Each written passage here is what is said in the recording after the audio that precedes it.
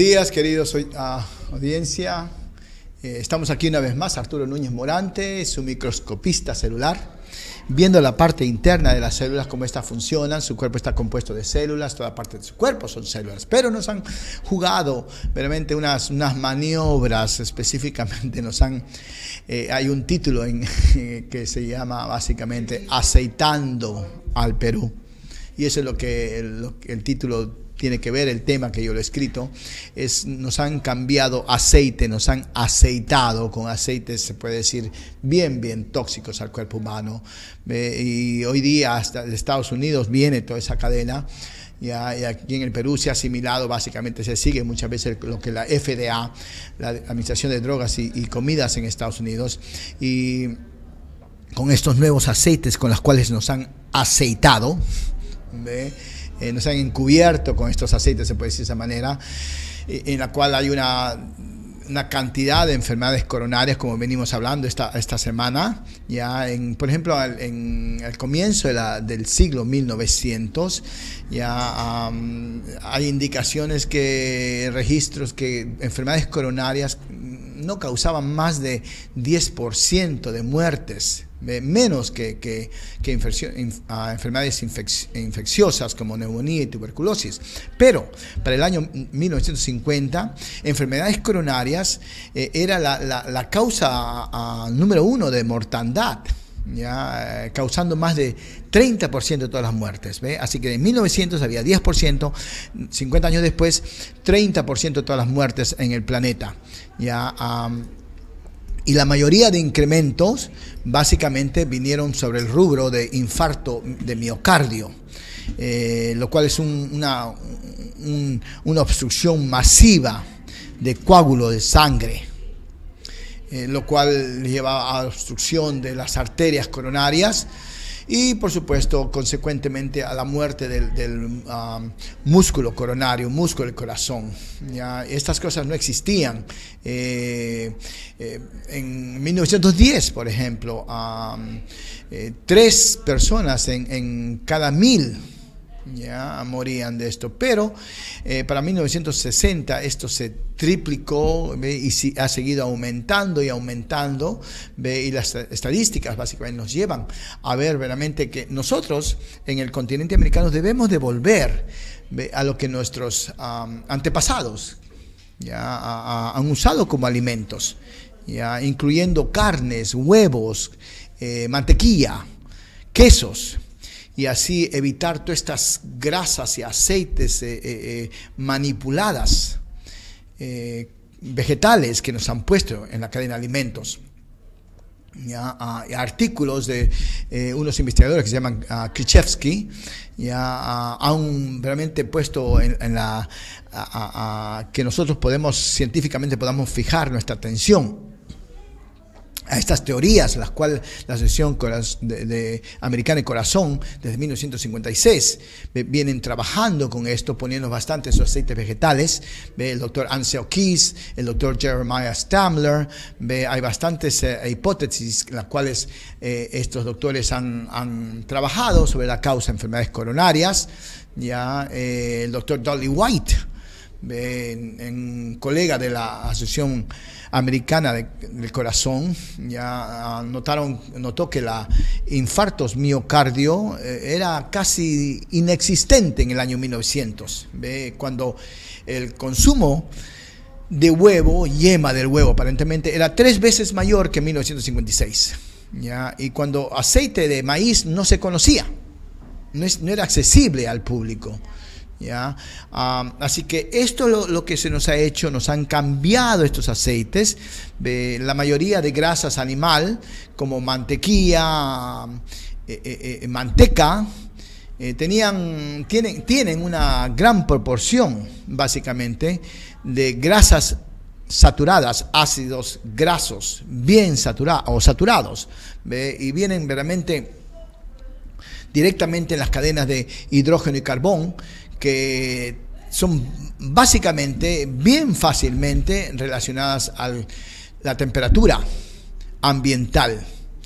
Pero aceites de semillas, como el aceite de maíz, ¿ya? El aceite de soya, que es un frijol, vienen con grasas insaturadas, ¿ya? Y estas están causando y han causado la cantidad de enfermedades, porque estas enfermedades, como venimos hablando, han empezado básicamente desde que el cambio de la grasa animal que nuestros antepasados han usado a grasa vegetal, grasa de semillas como el maíz, son granos, y la grasa de soya y vegetales en general. Ya en 1900, por ejemplo, 35 a 40% venían de grasas, ¿ve? Y la mayoría de grasas venían de lácteos en forma de leche, mantequillas, ¿ve? Pero era leche intacta, directamente como venía de la leche de la teta de la vaca, ¿ve? Y huevos, ¿ya? Así que los sustitutos de la mantequilla empezaron a salir en la dieta del continente americano, y estas margarinas. La doctora Mary Enig, la cual es una graduada de la Universidad de Maryland, viene propagando esta advertencia que nos han vendido básicamente, este engaño en relación a las grasas. Un reporte en la revista de químicos americanos, químicos de aceites, nos hablan, este reporte ha mostrado cómo el consumo de grasas ha reducido de 104 gramos por persona en 1909, y la doctora Enig en su documento reportado nos habla sobre desde 1979. Le vienen ahí presionando a que remueva sus artículos básicamente, ya a que el mercado siga propagando estos aceites de origen vegetal, de origen de maíz, de soya, y el beneficio realmente de la grasa, el otro lado, grasa animal, es bien alto al consumidor. Grasas saturadas en la manteca, en la mantequilla, en el aceite de coco especialmente, que es usado tradicionalmente para freír y para hornear.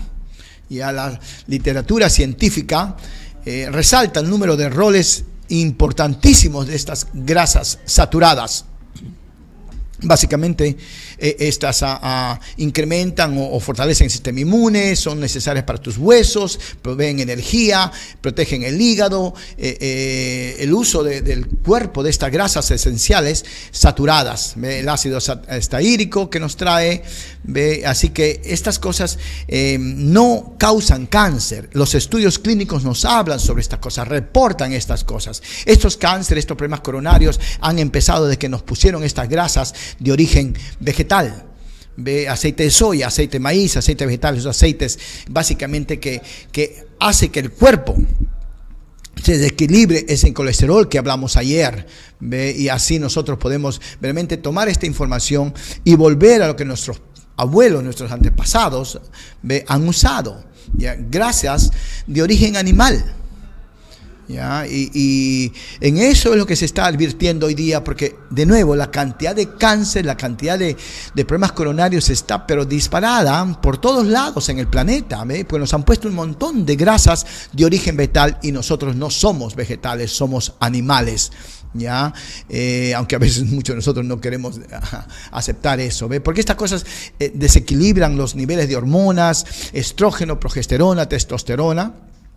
Y también tiene que ver con problemas de insulina, tiene que ver con el sistema nervioso, el acceso a vitamina D, la cual es óptimamente importante al cuerpo, ¿ve? Así que tomen esta información y realmente aprendamos sobre estos procesos, ¿ve? Miremos a la historia, ¿ve? Y volvamos a lo que nuestros antepasados, donde en el tiempo en que no había tantas enfermedades, pues las grasas son altamente importante. Las grasas sirven como medio, se puede decir, de transporte a los nutrientes, como el agua también nos han envenenado el agua, ¿ve? Pero las grasas son altamente importantes porque las usamos, el colesterol necesita es algo necesario para que así el cuerpo pueda reparar. Es una sustancia que repara tejidos internos del cuerpo, ¿ve? En las arterias, ya es necesario, pero cuando han empezado a poner estos aceites de soya, aceite vegetal, ¿ve? Es que han dañado todo esto. Así con eso, mis señores, mis señoras, nos despedimos esta semana, ¿ve? Para que así tomen esta información y aprendamos a comer. Muchas gracias por estar aquí escuchando este programa esta semana, ¿ve? Y movamos adelante y abramos nuestra mente y volvamos a lo que una vez hemos hecho. Aprendamos a comer. Buen día.